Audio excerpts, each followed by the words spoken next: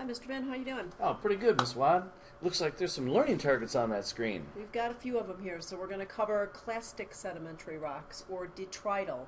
Okay. And I got to apologize to you guys really fast, and I don't know about the other geology teachers, so do you kind of use the words clastic and detrital interchangeably? Yeah, clastic, broken, detrital, broken pieces. I think the book kind of mixes things up too, doesn't Yeah. it? So when you hear clastic and you hear detrital, we're probably talking about the same thing. All right, let's take a look at what we've got here on these slides.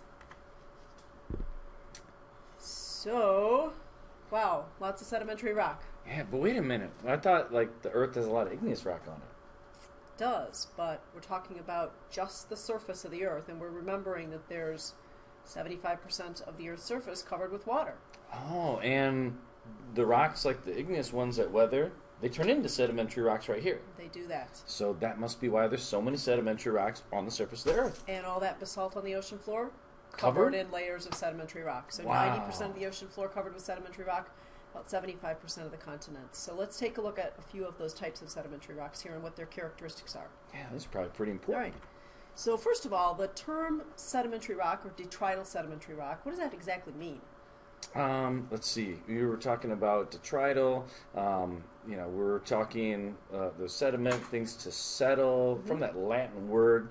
You have a weathered product that gets left behind. So classic, broken, detrital, to settle. So you're talking about pieces of broken things that settle and make a rock. So we started out talking earlier in the year with minerals. We built those together into igneous rocks. We broke them down through chemical and mechanical weathering. Right. And now we're building them back up into sedimentary rocks. Right. So we've got 4 steps to the formation of a sedimentary rock. Right. We've got the weathering, and then transportation of that weathered material, and then the deposition of the sediment, and then they have to be lithified into a solid rock. Right. And sometimes it's even 5 because they lift them up first, right? Could like be. in the mountains? Could be. Okay, but the big ones are the big 4. Yeah. Okay. So All let's right. take a look at a little graphic here that kind of shows us those steps. So these are the big 4. These are the big 4. Okay, so you could have uplift, lifting things up, and then once they're up there, you have weathering, you said, the clouds, and you're breaking things down.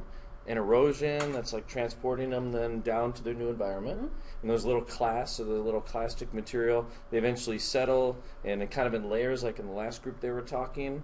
So these are probably layered rocks, right? Probably layered rocks. Okay. So we're going to see bedding and strata. Okay, and then so they're buried, and then either by compaction or like in the lab with the different cements, they could be stuck together. Exactly.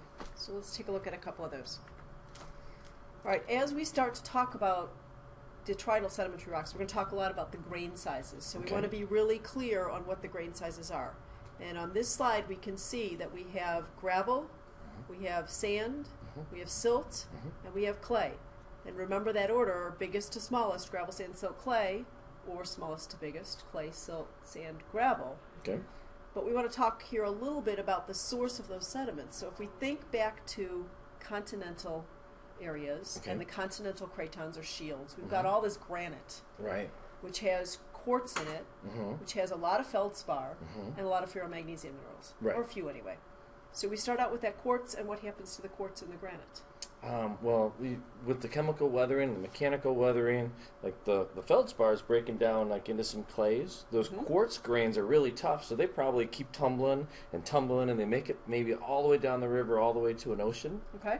So you got some big grains maybe depositing in the river along the way, and you have some little stuff like those feldspars breaking down chemically into clays that probably don't get deposited till they get way out, maybe to an ocean or to a lake where it's really calm, or maybe even to the swamp they were talking.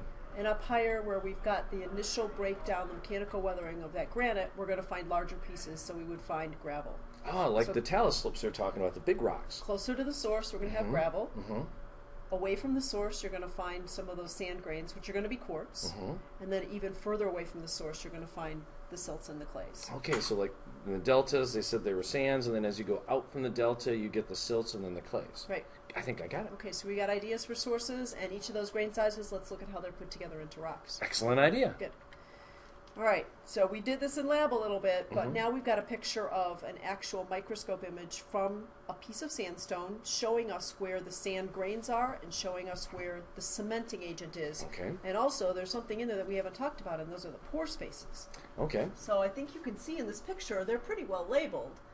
You've got the grains, the rounder pieces of sand. Mhm. Over on the right side, that really dark material is pores, so that's empty space, right? Right, so the water can go through, and the water is going to pick up some of those ions in it, and the positive ions might, when they're kind of going through the pore, some of them get stuck, and then they get kind of little pieces of it get jammed in there, like the cement, like what we were doing in the lab. Right. So as the water evaporates out, maybe crystallization occurs, and in between those grains, those little it's like little minerals forming all over again. And those are actually going to hold or cement those sand grains together. And also, it's common to find some clays deposited in among those grains. Because they're so small. You can see that in this picture, yeah. So take a look down here in the bottom right corner, and let's see if you can identify the sand grains themselves, maybe label a couple of those, and then do you see pore space? Do you see other minerals that are cementing them together? Now let's talk for a second about what the most common cementing agents are. We dealt with a couple of them in lab, but those were a little bit for our purposes of lab. But what are the most common cementing agents? Okay, well, you've got the iron that we did in the lab, the iron oxides. Yep. And then, out in the ocean, you've got lots of rocks that are on the land that were once in the ocean. So you've got your calcite. So your calcite's going to glue things together. Okay. And then you have a ton of silica from all your igneous rocks and all the silicates. And so the silica probably can dissolve and make it or bond things together as well. Okay, so three main types of cement. Iron Silica, oxide. Iron oxide, and calcite. Right. Great. Okay, let's move forward. Ooh, big pieces in this one, and they look kind of dirty, and they look big and small and mixed up. Nothing the same size, is not well sorted. Right. So we're going to look at a series of rocks here in the next few slides, and we're going to try to figure out what kind of environment they came from, using our environments from the last video, and then we're going to try to figure out what kind of rock this would actually form if it was a rock. So we have two different ones here, both poorly sorted, right? Meaning there are lots of different grain sizes. I see gravel, and then I see much smaller grains in between the gravel. So let's start on the one on the top left. What do you think about an environment for that particular sediment? Well, your top one's really rounded pieces, so my guess would be they've tumbled a while in a river. Right. But it looks like the river maybe came to an abrupt change in energy, like it slowed down real quick and it maybe dumped everything kind of at the same time. Right. So I would say a river that's come out of the mountains and flowed for a while and then had a big change in speed. Right. Sounds good. And so that rock that we would see in that case, if it was lithified into rock, would be called a conglomerate, right? So when you look at a conglomerate, you're going to see rounded grains telling you that there was a lot of transportation, a lot of chances for those grains to get nice and smooth surfaces. The one down here is really different, though. Yeah, those aren't rounded. No, we've got lots of very angular particles here, still surrounded by the smaller particles. So I would say that this material has not been transported as far or as long from the source. That makes sense, like right off the mountain. Yeah, so this is going to be closer to its original source. And this rock is called a Breccia? breccia. Yeah, good. So conglomerate rounded particles, breccia, B-R-E-C-C-I-A, with the angular particles. Let's move on and see some of the other rocks. Moving to a smaller grain size, right? We started with gravel and other sizes. Now we're going down to Now it looks like it's sand size. size. Looks like we've got, those are like the ones we did in lab. The ones we compared them to. Sure. So the top one up there, that looks like, is it the really clean one? Yeah.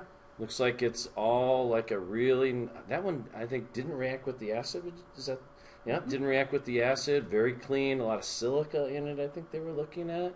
So that's a sandstone made out of a lot of silica and sand. So that would be like your quartz sandstone? I think so, and probably some sort of a desert or sand dune kind of environment for this one. Okay. So if we take all those sand grains and we stick them together, you're going to have a lot of silica cement there. We're going to end up with a really pure quartz sandstone. That makes sense. Yeah, and we're going to talk about uses for that quartz sandstone a little bit later on. And if you ever go out to Starved Rock, you're going to see a lot of that St. Pete sandstone out there, and it's quarried pretty heavily out there to make glass. Right. How about the one in the bottom corner? The bottom right one, that looks like it's a little kind of a reddish or rosy kind of color, maybe from a feldspar, maybe like that delta-ish kind of deposit that Mr. Baldwin was talking about earlier. So the feldspar, rich material in it. And if you're going to have a lot of feldspar, it's potassium feldspar in this, that's where you get the red color. You're going to still be pretty close to that granite source material. And then the one that's kind of in between that gray, really muddy, gray and wacky looking rock. Yeah, gray and wacky looking rock. Oh, we didn't name the one in the bottom right corner.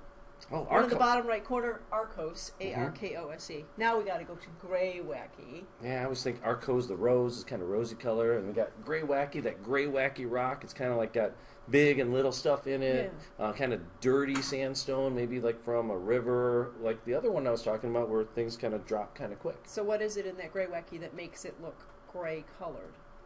Well, we've got sand. We got maybe the silt.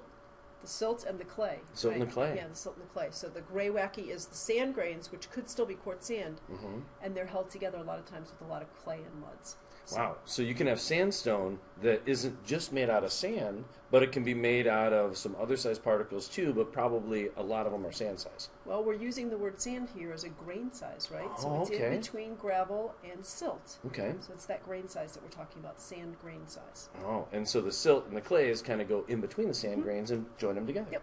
Excellent. Let's go on. Okay, so in this picture we've got two really different color materials. The top one is a material that's probably coming from a lake deposit, maybe at the end of a lake where it's flowing out of a lake. All right. And this might be a fairly gritty material, like a silt material. And if we had a rock that was formed from that material, it would end up being a siltstone. Okay. And in lab, we're going to talk about how you identify siltstone by its gritty feeling, it's kind of rough feeling, like a fine sandpaper almost. So it could be this one. If you probably can't even see the layers, you could probably barely see the little pieces of silt, like the last smallest thing you can see with your eye. Right. So it might feel a little bit like sandstone, but almost too like slippery. Got it. So a lot like sandstone. And the bottom one that looks like maybe it's really like the kind of a dirty. Would that make kind of a blocky version of the same thing? Yeah, but this is going to be an even finer material, and you can tell by the difference in the color. So you've got that muddy gray look that you've got clays in this water. Okay. So this is a little stream environment, and you're going to find materials here that are going to be things like clay stones. Okay. Okay, so let's move on. All right, when we talk about clay stones and clay-sized grains, we end up with two different kinds of rocks. So in the bottom right corner, we have one of them, and it looks very different from the one in the top left corner. Yeah, the one on the right's that blocky looking kind of one. So that would be the clay stone, right? Okay. So the particles are so small, the clay just kind of makes the little blocks. Okay. And the one in the top left, that's got a feature that we call fissility. Fissility, right? It kind of looks like the cleavage that we had with minerals, too. It does. It does. And that is the shale. Okay. So what are we seeing when we see all those layers there? Isn't that like that layering, like the slow compression and layering of the clays one on top of the other? Because clays, remember, are going to be very flat and exhibit that kind of structure, so they're going to layer in and show fissility. So little tiny like bricks making big flat layers. Got it. Excellent. All right, let's go on. Ooh, this one looks pretty like kind of the ones we were looking at before, where it's rounded and then the other one's broken up. So that one on the right was like the broken one, the breccia that we had before, where you said where it kind of came right off the mountain and kind of fell into the river. And then the other one, the conglomerate, we've got all nice rounded grains here, so they've tumbled a long way down probably a steep slope, broken off all those sharp edges. Right. So that helps us understand the environment that these two were part of, that you're closer to the source, less abrasion, less mechanical weathering on the breccia than on the conglomerate. Excellent. So that gives us a little hint of the history of the rock. So the degree of roundness tells you kind of how far away it is from its source. Yep. More rounded, further away. Yep. Here we go. So I think we have one more slide here, and talking about some practical uses for these kinds of rocks. So we're going to show you a quick video in a minute, but before we do that, we've got a couple other things. Sandstones, conglomerates, and we'll fix that slide a little bit later on, but these kinds of rocks are used to make things like bricks, they're used to cast metals, they're used to make ceramics and potteries, but they're also used in glass. So should we jump out and show this video? That sounds like a great idea. That looks like an exciting video. Yep, let's see it. Here we go. Glass. It is a gift from nature, fire and sand. For centuries we have embraced this gift, harmonized it with practically every aspect of our lives. Consider the packaging of the foods we eat and the beverages we drink. The versatility of glass endures. We begin with raw materials: silica sand, soda ash, limestone, and cullet. Cullet is recycled glass that helps reduce the amount of raw materials needed to make new glass. Cullet provides important energy savings by lowering the temperature needed for the melting process, helping to reduce greenhouse gas emissions. Each ingredient is measured, then combined into a batch mixture. During this step, additional ingredients may be added to create various colors of glass.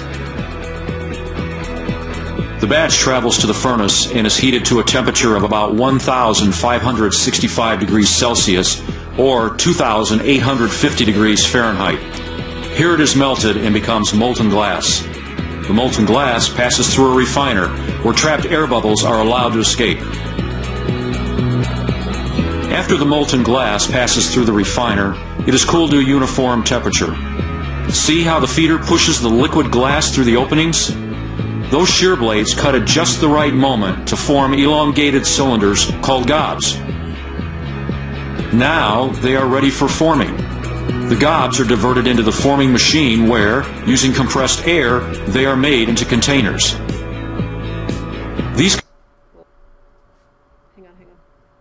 Okay, so thanks for fixing that slide for me, Mr. Bin, while we were watching the video. So now you can see the rest of the uses for detrital sedimentary rocks. And I was thinking while I was fixing that there was one more use for that limestone. You have on here that, that's used for cement and ingredients. Don't they make isn't all that limestone that they have around here, don't they have big quarries where all that limestone, they break it up and that's one of the basis for all the concrete that we have? And we're going to talk about that more in the next video, so thanks for leading us into that next video. Little segue there. But I think right now we've got a mastery check for you guys to take, so hop on out to your class webpage and grab that quiz, and we'll see you in class tomorrow. Thanks a lot, guys.